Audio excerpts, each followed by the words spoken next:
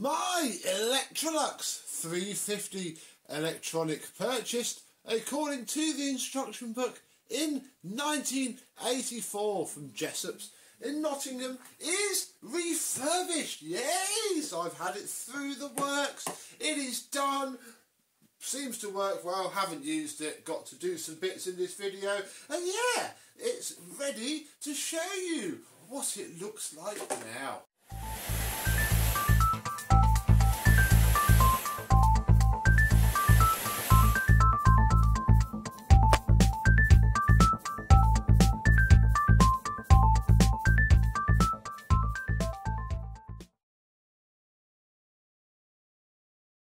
Yes, hello, my vacuum cleaner chums, how are you today? Yes, this old girl has come up pretty well. To be honest, it is quite faded, which is a bit of a shame, but equally you can't truly tell unless you remove this sticker.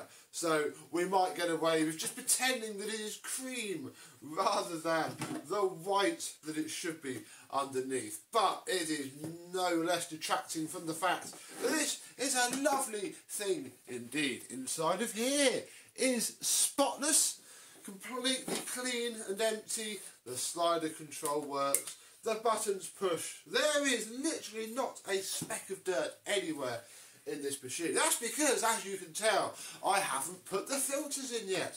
There is no filter here or there. So we best start off with that first. And I raided the spares and I found a non-genuine set of filters. But it's the only packet I've got that has the pre-motor filter in it. I do have a genuine post-motor filter, but there's no point really at all. Oh my goodness.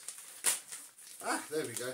The side broke. Yeah, there's no point in fitting just that because we need the other bit as well. So we have only one of those. What do we have in here? We have one of those and 3 exhaust filters. Marvellous. They're all different thicknesses. That one looks the middlest. So there we go. I now have an abundance of these post-motor filters. No pre ones. I mean, I could have cut one, but hey, we have one there. Yeah, this goes right in here. Oh, yeah, you can see. Right in there. You've got to tuck it all the way in, and I'm going to try and do it without getting my head in the way so you can't see. Oh, my goodness. Fiddly, fiddly, fiddly. But once it's in, holy moly, that was tricky. Once it's in, it's like a wall, a complete wall of filter, which works very well indeed. Then we have the post-motor exhaust filter, which, and I'm quite pleased to see that the non-genuine filters have this. I was a little bit worried about that. Well, not worried because it's easy enough just to go plop and poke it in. But yes, it has the cutouts already, although this one's bigger. And there we go, isn't going over. This one's little. And yeah, that literally just sits like that on there. And that goes in there like that. How marvellous is that? You already know that we have a nice supply of HEPA flow bags from the Electrolux Z350E video and the Electrolux Z350E one as well, so that's excellent. We should be able to just slide this in and that is done. The machine, I can now put this on. You can put it on by pushing this up with a screwdriver. I would take it off though, it's easy. But hey, with the bag fitted, we are ready to go. The cable rewind has some sort of windmill attached to it. It has a balancer paddle thing, which is very nice. The cable is all clean and tidy and has such a smooth rewind because of that balance panel, which is absolutely amazing. Smoothest cord reel I've had for a while. The Electrolux are notorious for pretty mediocre cable reels. They never quite got it right. But hey, that works well. You on? No, you're not. So,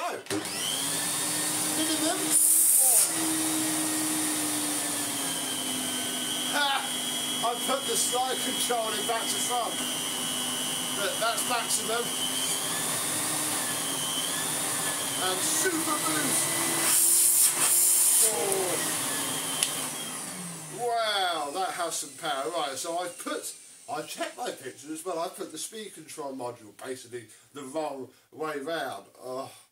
And actually, that's not going to be such a pain to change. I'm not going to yet, but these have a notorious pair of screws under here, and they're these screws, look, these weird things here, which I barely got off with a pair of thin pliers just to push on the edges, and then they went eventually. They're just nice coarse screws. Yeah, they sit under this metal plate, and in there now is actually a pair of torque screws from a shark, of all things. Oh, we tainted it.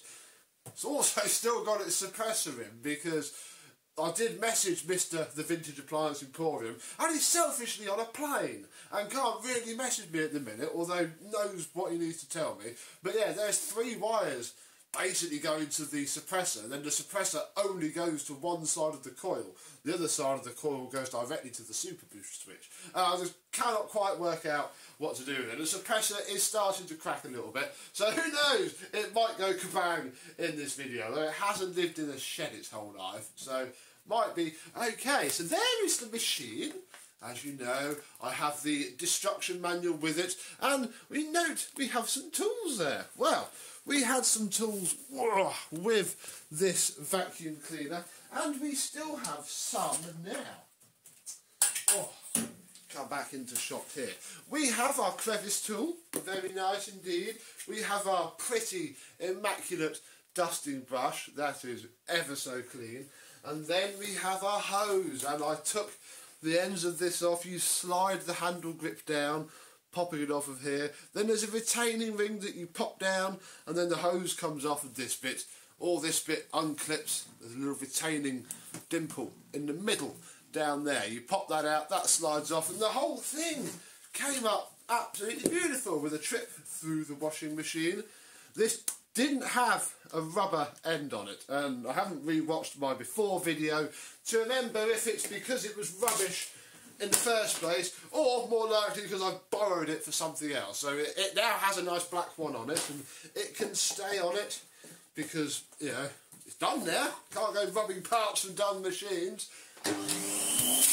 Oh.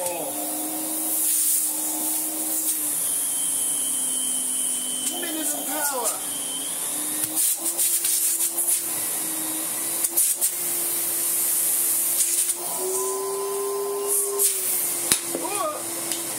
Don't break it. That is immensely powerful. And there's only really about 3 rubber seals. There's the fan case of the body, and the motor sits at the back. And then there's a rubber seal in there actually, which connects to the bag, and literally that's it. So just cleaning those 2 has transformed it immensely. Now, we got the thing with some random khaki old tools on it. Now, the instruction manual shows this very nice floor head, but if I position this here, then I can use this space here to show you the back page of the service manual, which shows a different set of tools. I have, and I've got a few of these, so it might be able to keep it, but it should have come with one of these single piece ones anyway. Then, I mean, this one's probably an upgrade because it's my metal base plate one, but the service manual shows it coming with one of these hateful, horrible heads. And hey, one of those hateful, horrible heads is what we're going to use now. Look, we can clip the butterfly dusting tool there. We can yeet the crevice tool out of the way because Electrolux never cared about where you put that. And yeah, do some vacuuming, 1983 style.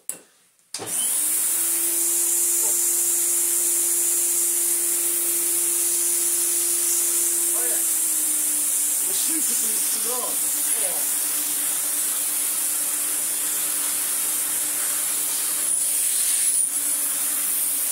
It pulls around ever so nicely.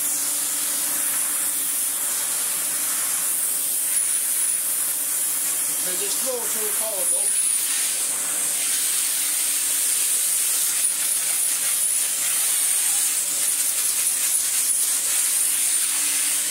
And we're not even on full power.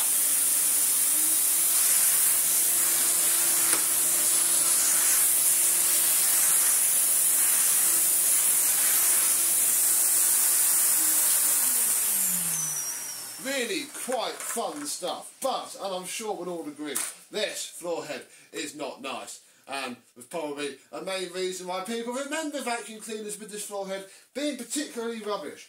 What if we changed it up a little bit? We could make this machine feel really nice by fitting a Miele hose wand and floor tool to it. And you actually do that by sticking, I found, look, the original, not the original, but the one it came with, single extension tube. And yeah, it slots all the way down there and tightens up quite nicely. So, oh yes, everywhere nicely under the air. Oh yes.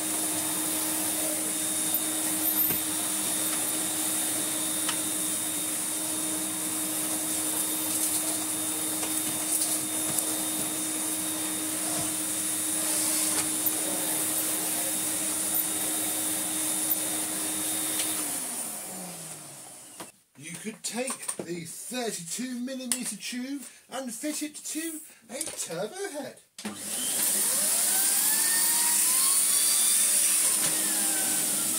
Very mediocre.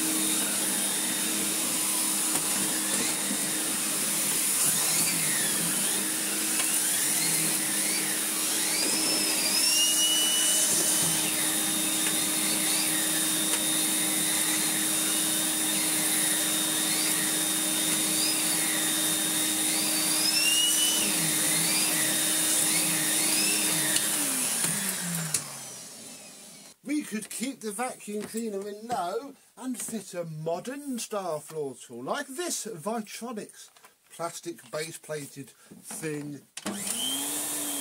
Lowest power. Oh, very nice. Bit scrapey, but very nice.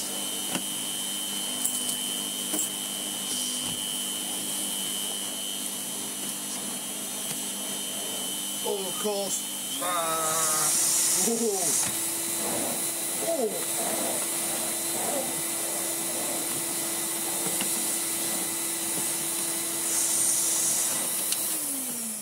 That's almost hard to push. Oh, of course, you could go old school with something like this Electrolux Dolphin style floor tool. Certainly the floor tool that was used on probably the generation starting after this.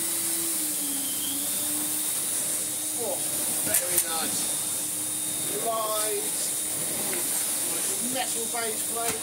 Doesn't stick to the floor.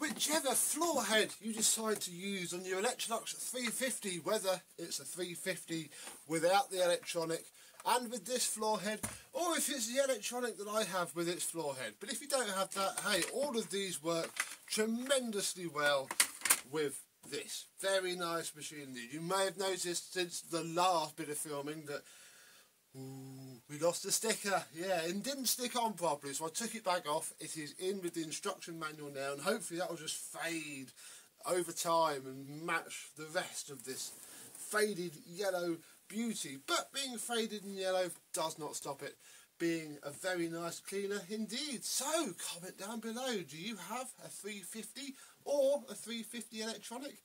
If so, what do you think of it? Do you have its original floor tool? Is its original floor tool nicer than, say, a Miele one? Probably a lot nicer than this. Probably a lot nicer than this as well. Comment down below, what's it like to use with its original floor head? And until next time, I, and another Electrolux of some description, will probably see you soon. Bye bye.